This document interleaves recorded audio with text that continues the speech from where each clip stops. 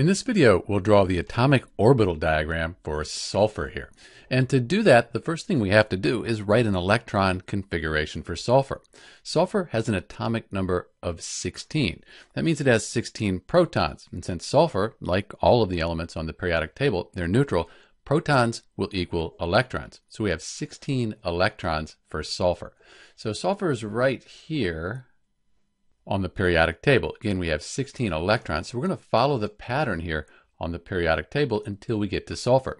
So we start out with the first energy level, 1. We have 1s1, 1s2. We then go to the second energy level, 2s, 1, 2.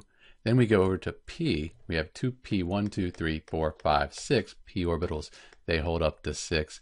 We're back to 3s, 3s1, 3s2, and then 3p, 1, 2, 3, 4. So we have 3p4, and then we're at sulfur, so we're done. This is the electron configuration for sulfur. We'll use this to write the orbital diagram. So this atomic orbital diagram here, all we're trying to do with this, or the electron configuration, is figure out where the electrons are around the nucleus of the sulfur atom here. So you can think of the nucleus being here, and these are just energy levels surrounding it. Maybe think of it as shells. So we'll start out, we have 1s2.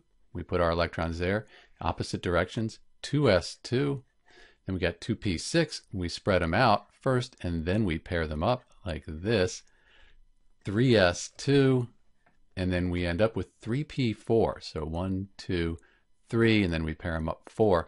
And this is the orbital diagram for sulfur. Sometimes you'll see it written like this, kind of in a more horizontal manner, but it's the same thing. So again, all of these are just representations of where the electrons are around the nucleus of the sulfur atom. This is Dr. B with the atomic orbital diagram for sulfur. Thanks for watching.